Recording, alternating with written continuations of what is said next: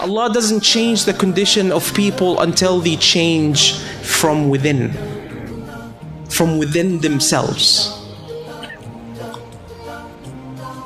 Change, as you know, is inconvenient.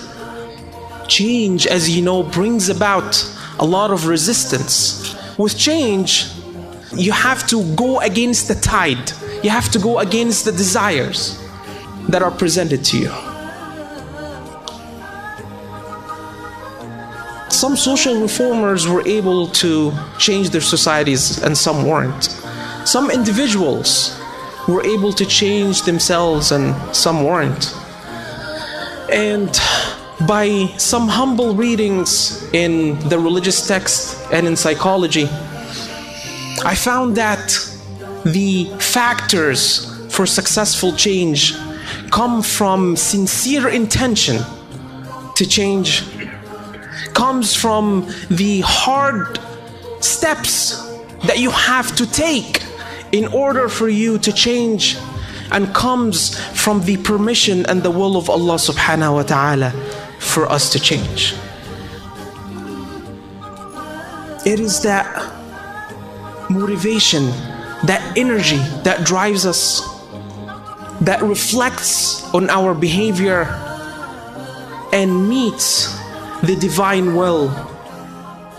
And that is the formula that I see for successful change.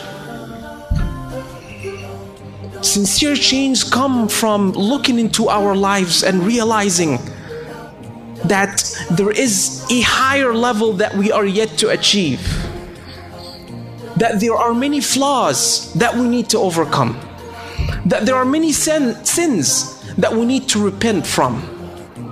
We're created in this life and go through a natural cycle of change.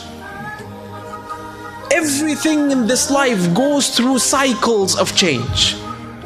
Change is a necessity of this life. By realizing that we need to change, we formulate this intention, an intention of sincere change that brings us from whatever we were to something that is higher. Sincere change comes from realizing that the path of Allah subhanahu wa ta'ala is not easy, and is not by following desires. It is by bringing ourselves closer to all the obligations that Allah subhanahu wa ta'ala has put upon us. And once we walk on that path, that's when we taste the sweetness of it.